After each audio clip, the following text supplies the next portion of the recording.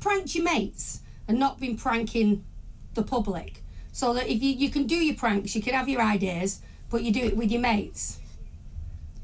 I mean, look, you're staring at me, but I think it's a legitimate question, isn't it? I've got a question for you, Mizzy. Now, do you think that social media itself has pushed you to sort of make this point in itself? I mean, I know you're talking about anti-racism. You're effectively what I would say you're attempting to be an anti-racism campaigner, right? You're essentially trying to tell people that racism has meant that you have experienced a particular kind of backlash that other people haven't. Would you say that's right? Essentially, yes.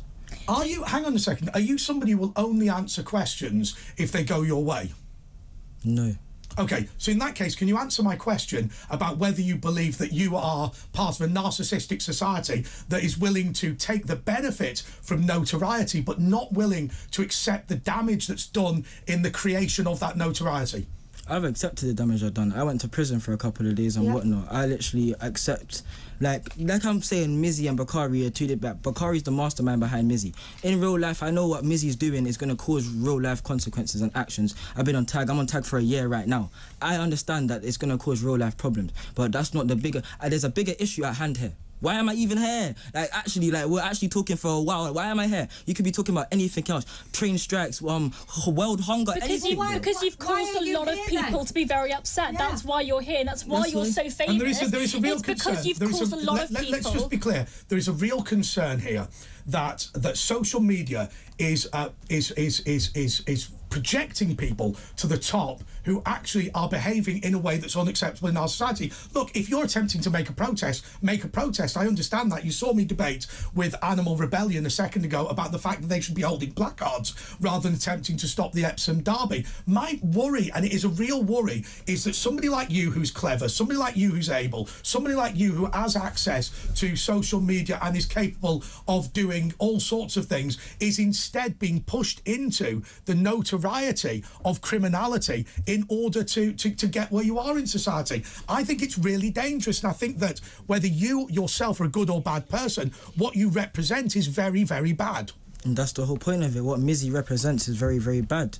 It's a social media persona. I'm showing you guys. But remember that it's you. You're talking about social media. Yes, of course. That message at the start was part of the plan. Like, I don't need to speak more further on what anything. So you now have a platform. The slight problem is when you talk about yourself in the third person. Remember, both of these people are you. So I know this at the end of the day. I'm not saying this. I'm saying that social media and real life are different things. When you turn around and go, I accept that what Mizzy does is very bad. I accept that Mizzy has upset people. I accept that Mizzy's guilty of criminality. It's literally you, right? It's literally you. Therefore, what you are basically saying is you are doing something that I've seen so many times in our modern society. So many times. This is what I'm trying to show you guys. It's a cycle. Like, literally, it's a formula. Social media is a game in itself. That's right. You guys are playing the game. And I'm proving it right now. I'm proving it. And you were successful at it. I don't have to prank ever again. I don't have to prank ever again. The media has called me a prankster. You've proved that by being narcissistic, by going on the attack, by pushing people into a road, by invading somebody's house,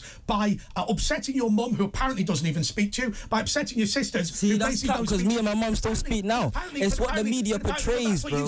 You literally told Piers. I told Piers Morgan, and obviously ever since then.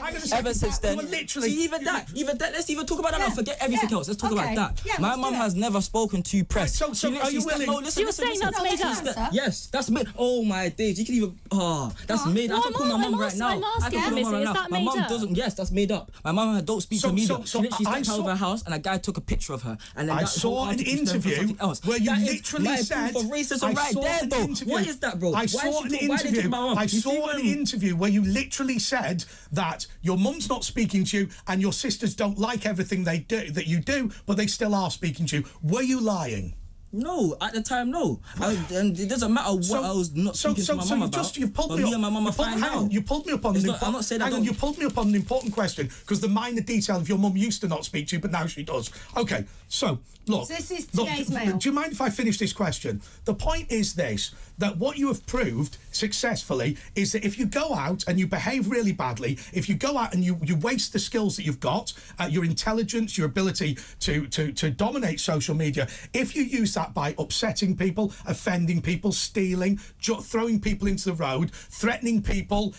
If you do all that, you will make it to the top. You've proved that successfully. But doesn't it also mean that you've done something really bad that's going to encourage other young people to follow your lead? I tell you what annoys me about you. You're clearly a nice bloke, right? But the reality is that what you are doing here, there's going to be 1,000 young people who go out shoving people into the street, walking into people's houses, stealing people's dogs, because they don't have the intelligence. But and they this don't has have the been ability. done before. This has been done before. I am the first person that has done this. It's just a formula. Let me finish. This ain't the BBC, baby. Right, there's other people who are going to go out and follow your lead. And the reality is, I say to you, you seem like a nice bloke. I'll even buy you a pint after this. But shame on you for encouraging people of lower intelligence than you to behave in this fashion. It's not a movement. It's a grotesque lump of narcissism.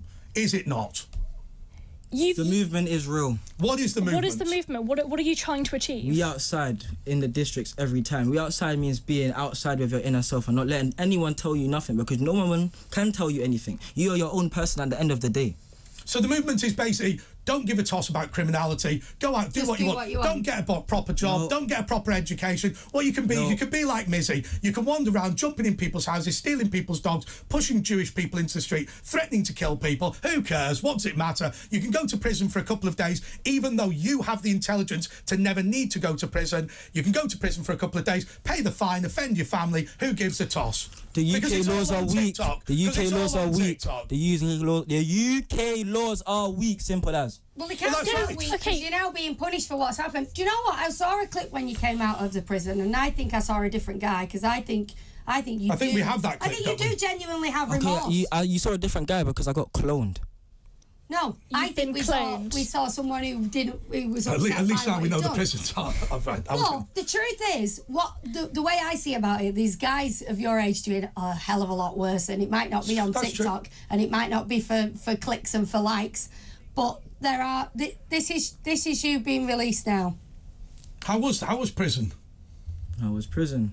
There's nothing to glorify about, but obviously because of the position I'm in, a lot of people do know me anyway. So when I went there, people were coming up to me, just supporting me, saying, "Oh, this, that, and the other, like I'm a fan of you." Oh, so no, hang on a second, Reem. I'm not being funny, but for a guy of your intelligence, the accolade of being the most popular lag on D-Wing is hardly. It's hardly like. It's literally. I'm not. And like I said, I don't glorify it. Can I ask you another question, Mizzy? Mizzy, on a serious note, are you currently in receipt of benefits?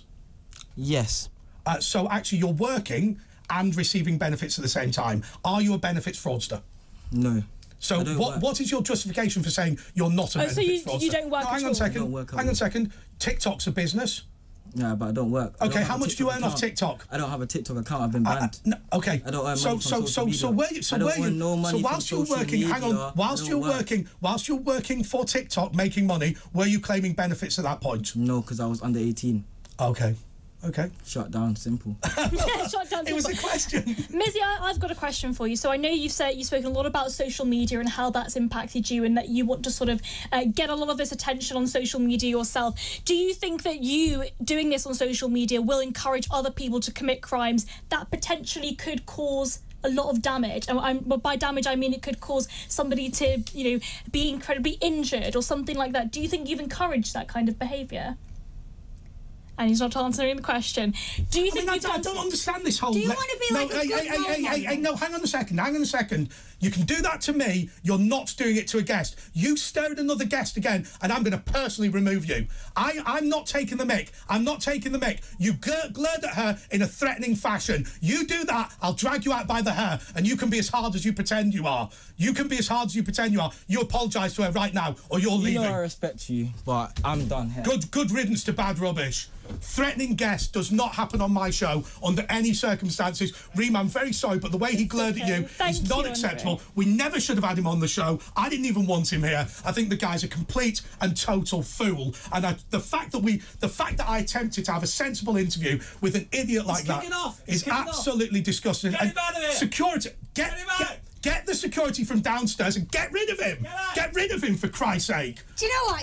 Get rid of him. He's angry.